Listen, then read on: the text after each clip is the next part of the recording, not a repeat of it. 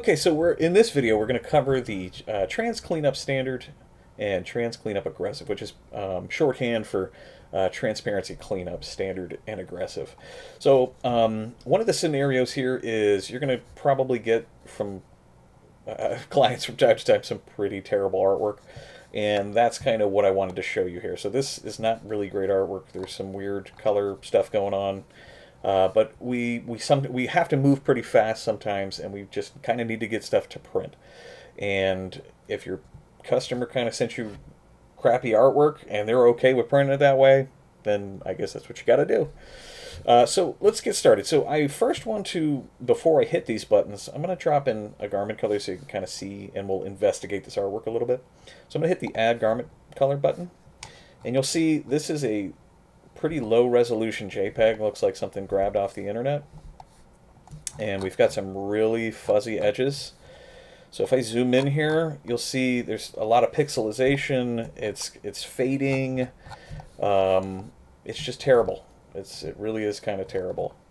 So let's see, even over here, we're probably gonna have some issues here, but we want to make sure that this is we don't want to have a whole lot of loss, because what this function is going to do is find transparent pixels to a certain percentage and basically remove them and try to sharpen the artwork, so that if you're doing a white toner or DTF print, you're going to be able to output it properly with an underbase. So let's go ahead and run through the function.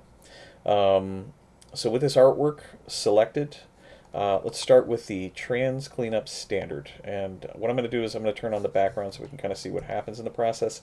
We're going to want to keep an eye on this area here to see how much loss we have. But let's go ahead and get started. So with that layer that I want to process selected, I'm going to hit the trans cleanup standard. So again, disclaimer, depends on the speed of your computer, how fast this is going to work. So you'll see we've got some color issues, obviously, with this artwork, but it doesn't matter. It's kind of cleaned it up. We haven't had a tremendous amount of loss, but let's go ahead and turn on our background and see what happens. So you'll see now we've got this really nice crispy edge. It has kind of choked it back a little bit, so you'll notice there's a little bit of rounding. It's not going to hold really sharp edges too great.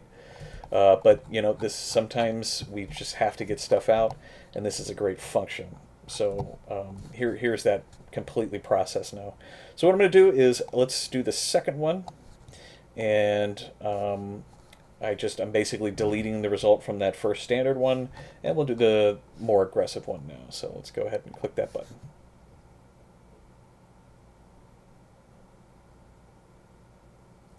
So you can see now we've gotten a little closer. It's definitely a little more aggressive on how much it's pulled back.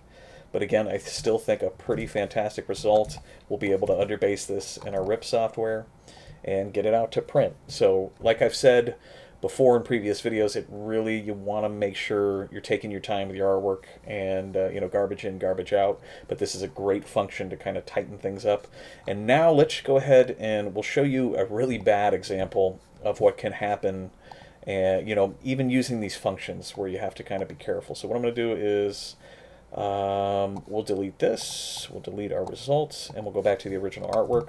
So let's do a knockout black on this artwork first, and then we'll run the trans cleanup. So let's go ahead and hit the button.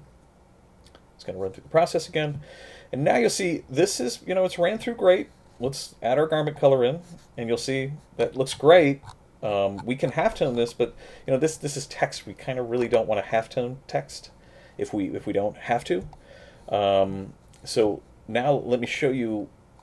It's probably going to be a pretty terrible result, and the reason why is you can see these pixels right here are completely dependent on transparency. With the black removal, it does exactly what it says. It's going to remove the black influence from pixels. So let's go ahead and now hit trans cleanup standard. I'm going to turn on my background so we can watch that in action. So it's going to process it, and you'll see it's probably going to punch a hole here. Yep, sure did. So if that's the result you want, great, but most people want their logo to stay the same. So if I kind of toggle the original artwork back on, that might be cool for you. But my advice is, you might want to add some backing to it or do a combination of stuff, maybe even mask out. But that's the function there. It's gonna, like I said, pick up any transparent pixels, and it's going to kind of choke them back and remove them so it can be ready to go. So if this is the result you're looking for, you should be good to go. It'll kind of help you there. Sometimes it is exactly what you want, but yeah, that is the trans cleanup standard and aggressive. So just keep in mind with standard, it's less of a choke back on the artwork, where aggressive's going to choke it quite a bit. So that basically covers it for now. If there's any more videos after this, that's because there's probably an update. If you've purchased the kit, you've got lifetime updates. I'm always looking to the community for any sort of suggestions to either add new functions or tweak stuff. So keep an eye out for those. That basically covers it, and thank you again for your purchase.